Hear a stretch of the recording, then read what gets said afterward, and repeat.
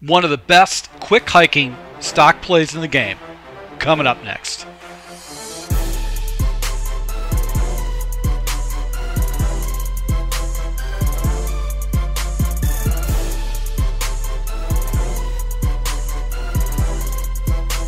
Hey, this is Full Game Prometheus, the only YouTuber that shows you full games of all the tips and schemes I post on my channel. I'll show you the good, the bad, and the ugly. So guys, if you're new to my channel, make sure you subscribe button, also that notification icon, so you can never miss an upload. So guys, I want to talk about a play that I just stumbled into. I looked at it a couple times, and then I started labbing it, and it's a really good play, and it is the Rams single back double. And what's great about this particular play is you run it stock. You don't have to go ahead and make any adjustments. This particular play is pretty much going to shred any defense in the game, and it will allow you to set your opponent up for a one-play touchdown opportunity with this particular play. So I want to go ahead and show you, this is in the Rams, it's also in the Eagles, the Cowboys, the Texans, Bengals, and the Falcons. So if you use those particular books, you can find this play too, and out of the single back doubles. So I usually try to set this as one of my set audibles because I do like to jump into this play.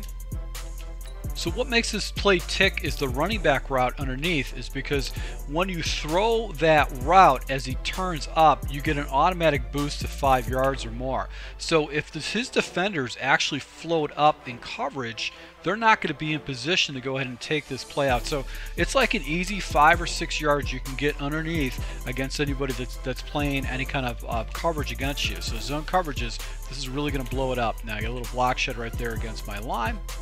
But as you can see, that route is just going to get you a good 5 or 6 yards or more. And I'm playing with the worst running back on this team. Now you've also, against cover 2, you've got the streak route, and then you've got this little crossing route by the tight end that's going to get into the zone coverages. The outsides are more against cover 3, cover 4, because they're actually going to get covered up. But you're just going to go and check it down to these little areas and really frustrate your opponent. Now I'm going against random cover 3s, and basically what you can do is I like to fade up my wide receiver if I'm showing cover 3 or basically a man coverage type of look. And really what I'm going to do is I'm going to look for that route underneath, and as you can see, cover 3, it opens up even more.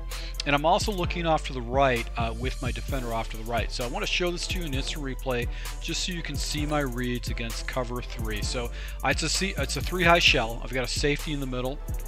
Basically what I'm going to look to is this guy right here, and if this guy floats over to take away that out route, basically what I'm going to do is I'm going to go and drop it down to this route, and you can see nobody's in the area, and I'm going to go ahead and get an easy 10-yard completion with that. Now if this defender right here doesn't slide over to this out route, I'm going to throw the out route because he's always going to get good inside position, and that's going to turn into a good 15-yard gain if I just go ahead and throw the ball to the sideline and do possession catch to keep it inbounds. So we're going to go ahead and take Cooks, put him on a streak, and you can see right here, if I threw that a little bit earlier, his momentum would have carried up. Go ahead, fade up Cooks. And this is what I'm talking about on the sideline, is that you can get that opportunity if the defender doesn't float out there. So this is going to force your opponent to go ahead and play both sides of the field. And what's cool about it is you got this other deep comeback route on the back end side. So this is essentially going to annihilate cover 3. Now he's probably going to have to use this running back route, and you'll have to look to a different route from there, but cover 4 drop will pretty much lock this particular play up. So if you do run into someone who runs a lot of cover 4, you're probably going to have to just check it down underneath and look to jump into a different play to go and hit him over the top. Now if you place cover 4 palms, you're going to get more matching principles, so those guys are going to get better separation. And you're also going to have these deep comeback routes that you can hit. So I would stay with cover 4, basically cover 4 drop. It's a superior coverage, but you can see if he goes into palm situation and turns into matching principles with man coverage, and this is where you're really going to be able to beat this guy up on the outside. You're pretty much going to choose almost any route except for the fly route. That's going to be the only route that probably will be available. So basically with man blitzers, that out route should be able to get you pretty good separation and get a nice play against your opponent. So he'll have to make some kind of a manual adjustment off to that side, or you're going to basically get easy completions against him unless he presses. Now, if he does press, one of the things you could do is you could take Cooks' route and put him on a fade route, and he should probably get over top the coverage and give you an opportunity for a huge play. So you can see right there, I was able to go ahead and do that even though I had a single high safety in that area. But that's another way that you can go in and attack your opponent.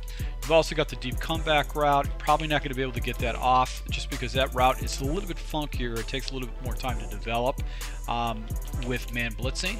And this little crossing route by the tight end is actually another route that you can throw to too, because the way his route is designed, it actually gets fairly good separation.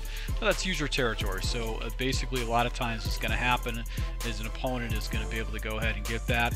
So you can pretty much attack. I would probably look off to the right. There's a little bit more of a guaranteed route, and maybe set him up with another play. But this is a good play to go and jump into. Is it the best play in the game? Probably not. You know what I mean? It's probably not the best play, but it's a pretty damn good play.